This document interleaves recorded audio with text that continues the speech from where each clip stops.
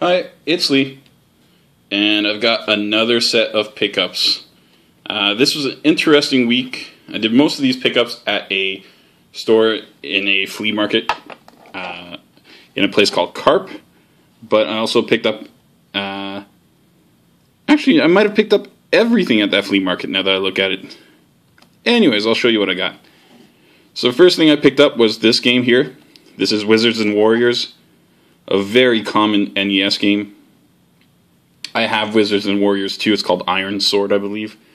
This is just my OCD kicking in and me saying I should probably get rid of the original if I've got the second one. So I'll get that out of the way. Here's a not very exciting game. This is Sports Talk Baseball. I don't usually go out and buy sports games, but it was $2. And I'm actually kind of nostalgic for this one. I used to play this with my friend Brian, and we used to always pick the Oakland Athletics because they had the most power hitters in this. So you had Canseco, you had Henderson, you had McGuire, and you just hit bombs all the time. Fun game.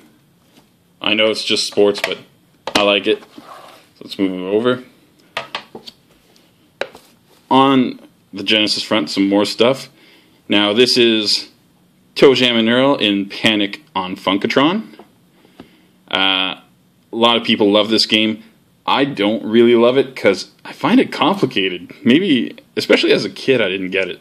But I saw someone play it recently, and I was still like, how do you know where you are? Because there's so many levels to it, right? It's all kind of, there's an extra dimension, a vertical dimension to the game. And it's hard for me to wrap my head around it for some reason. Now, this is in pretty garbage shape. The cart's fine, but the case is in rough shape. It also came with a manual that was practically destroyed.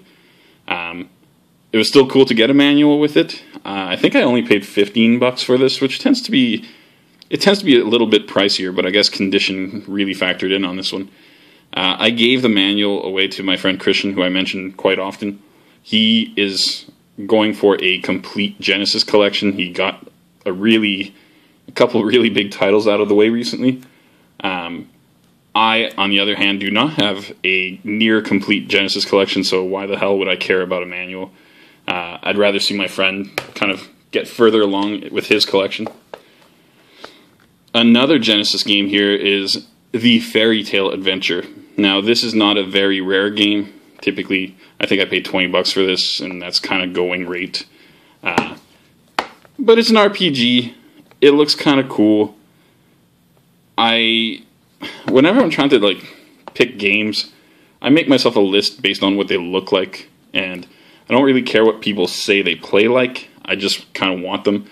I think there's cool art on the cover of this. It's like a dragon that's attacking this guy who's got his shield, and the dragon's broken a piece of rock off. That's badass. I want to play this game just based on the cover art, so I like it. And one last game, and it's probably the most desirable of the games I got, and most modern, certainly. So here is Star Fox Adventures. So there's two Star Fox games on the GameCube. They're both kind of expensive. This is the less expensive of the two. Apparently, they're both quite different, but this one is... They're both considered pretty decent games. I saw a price on this that was quite a bit lower than my going rate. I've never played either game, so I can't really comment on the differences and things like that. I know I've heard things, but I feel like if I were to speak about them, I'd probably talk about the wrong game. This has sticker stuff for me to remove with Gugon, so I'm kind of excited about that. Yeah, so, by the way, when I mentioned that my friend Christian got some big titles out, I'm talking like Musha. Like Musha on the Sega Genesis. That's a game that tends to go for easily over $300.